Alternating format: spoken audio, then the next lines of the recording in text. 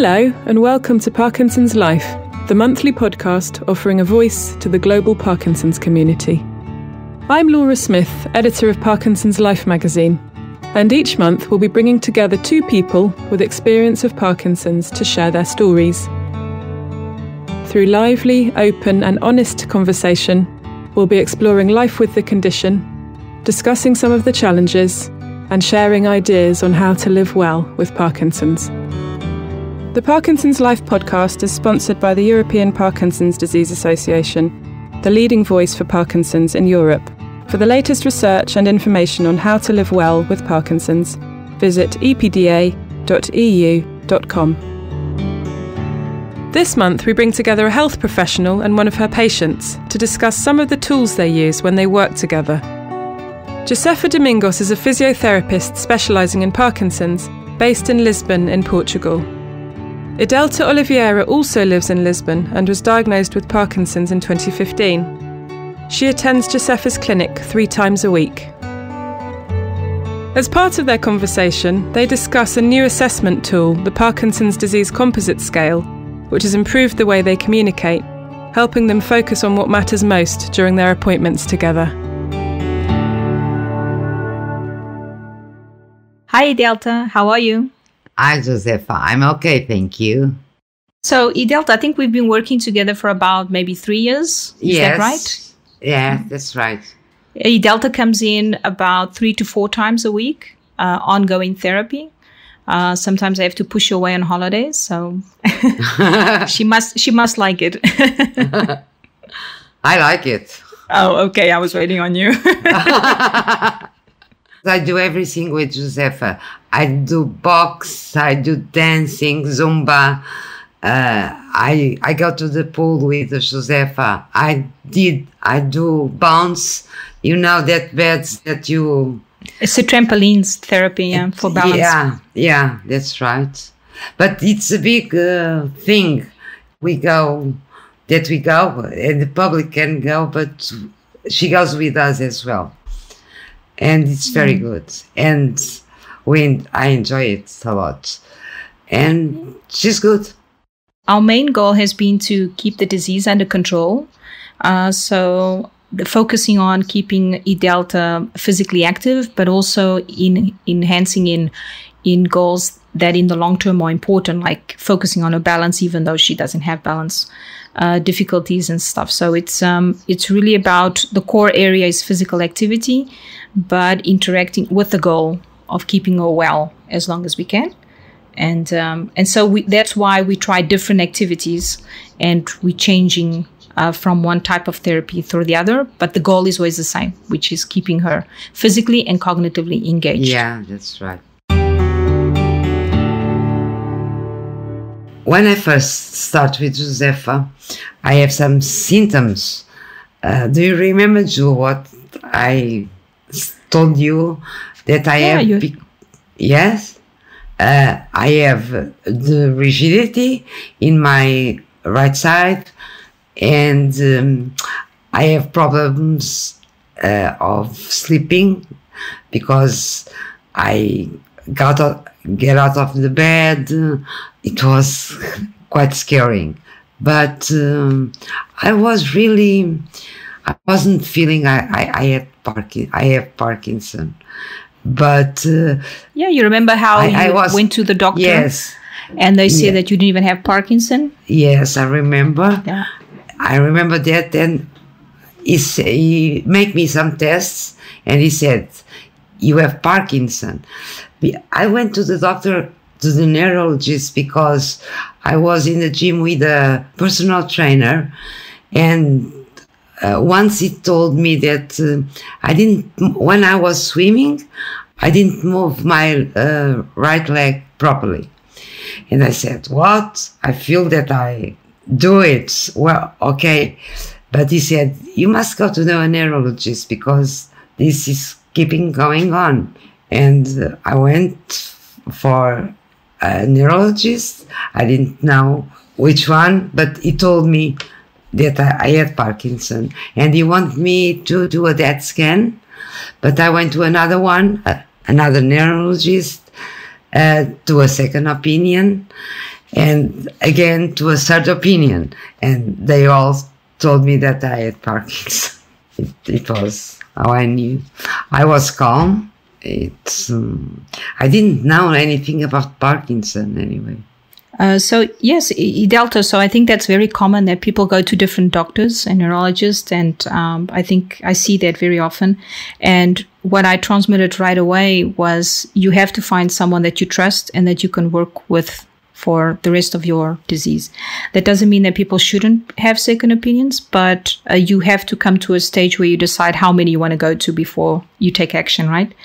And so I think it's really the long-term care that brings on a challenge for health professionals. It's like, how do we keep people focused on trusting us? And I think this is a place where the person must feel safe that you have someone that's managing the disease, either the neurologist or a health professional that uses assessment tools, and they are talking between each other, right? And I think that brings us to the topic today, which is really talking about which type of tools would make sense in long-term care, how to manage your disease better.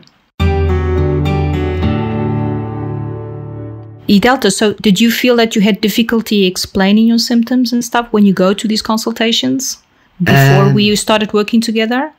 Before, yes.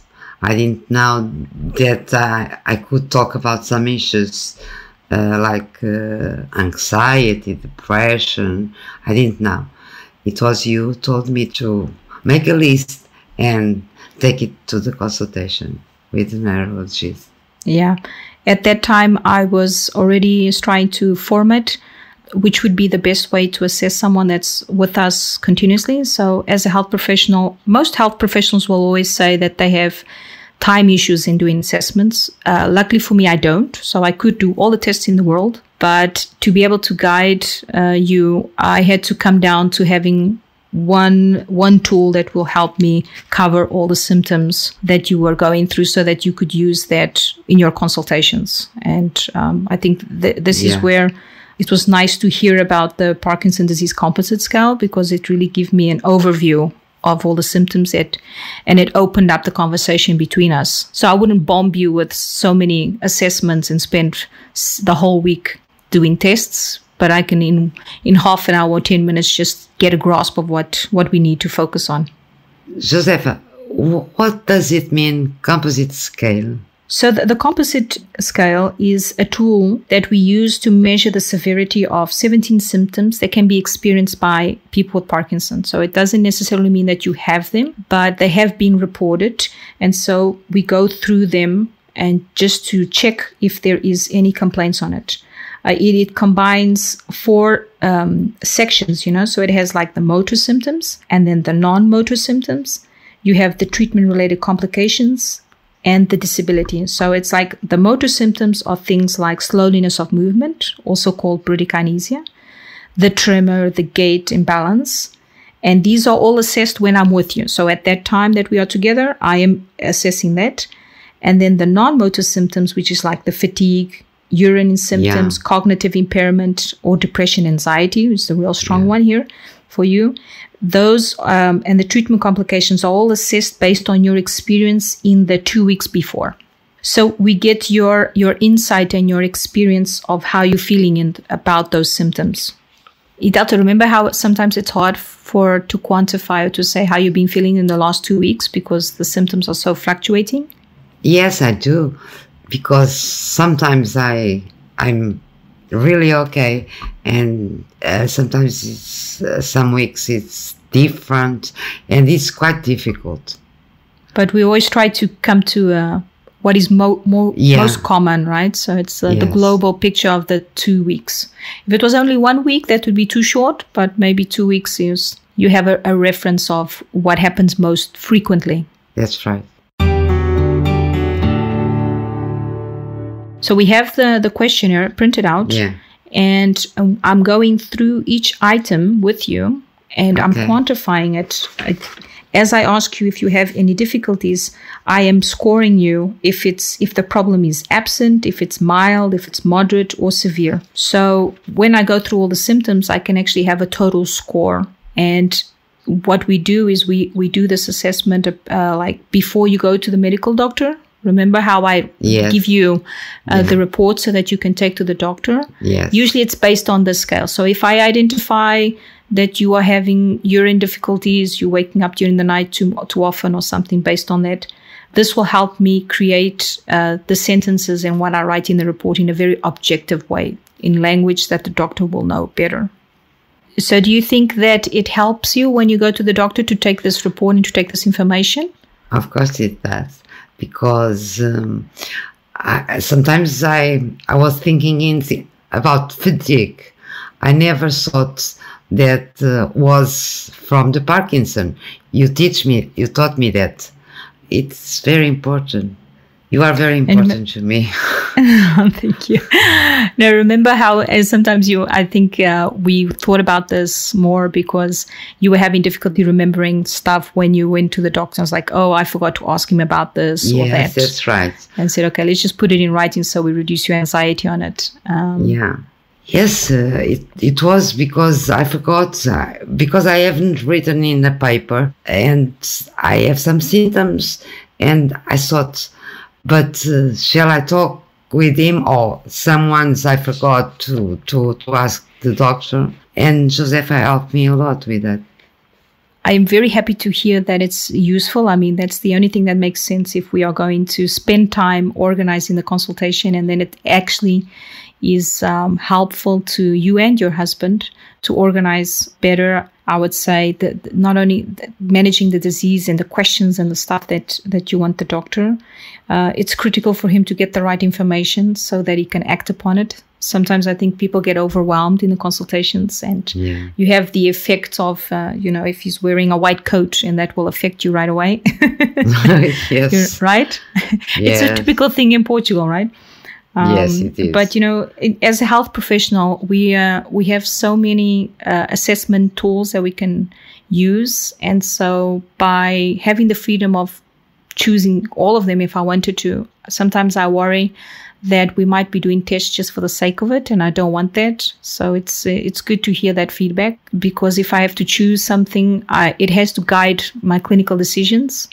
And I think the best thing about the scale is really about grasping onto things that you might not know that it is to discuss with the neurologist, especially the anxiety and the depression, because you were also followed by the psychiatrist. And so it's sometimes I felt that you should I tell the neurologist this or not? And of course, it is a complex syndrome, so Parkinson, and of course, so that being able to understand that all these symptoms interplay and being able to transmit that to the doctor, I think is very important. You telling me that things, then I can discuss with the neurologist more easily. Yeah, you remember the fatigue, which is something that, why am I going to complain about this? I feel tired all the time. Yes. Or after eating, I feel really tired. There's no relationship to me feeling sad or not. I just feel tired. And that can be adjusted with the medication. So I feel very tired. And sometimes I said, I feel so tired, like I've been working all day without stopping. And she told me, this is Parkinson. It's about Parkinson. And I didn't know that I could discuss that with the neurologist in the consultation. It was very important to me. I truly believe that every person with Parkinson should have a health professional. It doesn't really matter the profession itself. I think it should be the health professional that spends more time with the person, because people are always fluctuating. And so to be able to identify problems early on, and so they will play the role of being the case manager, right? And I think even if it's not part of my profession, these type of scales, the composite scale that has an overview of all the problems, I don't have to know everything, but I should know about it and how to at least rate it, so that I can use that common language to get to the other health professionals and to refer, to be able to guide people in communicating their problems better when they have to go to another professional, namely the neurologist. Josefa, what is the advantage of using the scale? I would say the main one, the composite scale. Yeah, it does. So I think I would say it improves, communication with you. For example, even if we're focusing on physical activity and keeping you physically well and cognitively well, sometimes you are very anxious, and I know there is a core problem for you. So it kind of, by identifying these problems, we are free to talk about them. So I think it gives us a better communication on problems that you wouldn't think about discussing with me. Yeah. And so it's, I think, greatest advantages for the person with Parkinson would be that it helps us explore different problems and gives you space for that, gives you time to discuss them with me during therapy. Because I believe all people with Parkinson should be aware of such assessments and discuss them with health professionals. Yes. Oh, yeah, for sure. I think it's any health professional that's working in this area is desperate to have solutions. And so I think this is a scale that people can use freely and can have easy access to it. It's easy to use. It's simple. The more you do it, the quicker you go through it. So it was a useful tool to cover many symptoms and get the global picture. How is it impacting in our lives, isn't it? Yeah. And then by that, it also helps me communicate better with the other health professionals so that we all understand what are we talking about when we're talking about fatigue, right? That's right. How we're classifying it. I think that is a great advantage. But the biggest one also is being able to identify new problems that we might not be thinking of. So we're not only focused on gait, transfers, balance. The other symptoms will definitely influence all these things that I'm working on, and I should be aware that they exist. I think that guides us in our care. Idelta, I want to say thank you so much for participating in this additional adventure that I challenged you to help me out. I really want you to know that we are trying to help people get access to what you described, and I'm very grateful to be part of that and to help you always. So thank you so much for also being so helpful. I'm the one who have to say thank you, because you are very important in my life. Thank you for your support, for what you do for me. And this experience was very good for me as well, because keep me concentrated, not afraid of and talking. Yeah. The tool discussed in this podcast is the Parkinson's Disease Composite Scale, a free assessment tool developed by the European Parkinson's Disease Association. Currently being rolled out across Europe, the PDCS offers a comparatively quick and comprehensive way for healthcare professionals to assess patients' motor symptoms, non-motor symptoms and treatment complications, as well as their overall well-being.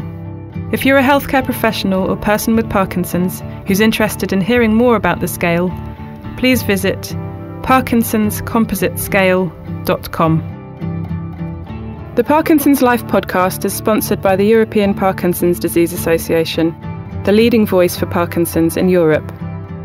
For the latest research and information on how to live well with Parkinson's, visit epda.eu.com.